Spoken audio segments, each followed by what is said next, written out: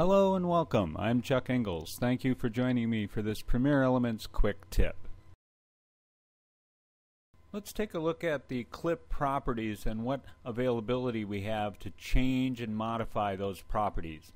If we select a audio clip and then click on the properties icon, it opens up the properties panel, and you can see for the audio clip we have the options of volume and balance.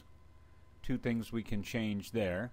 If we click on a video clip, it gives us many more options, including image control, motion, opacity, and the volume and balance for the audio portion. If we click on a still image, you'll notice that there is no volume and balance. There's only image control, motion, and opacity. Any of these items can be changed right here in the Properties panel. Thank you for joining me for this quick tip. I'm Chuck Ingalls. You can learn a whole lot more about video editing and Premiere Elements at moviepix.com.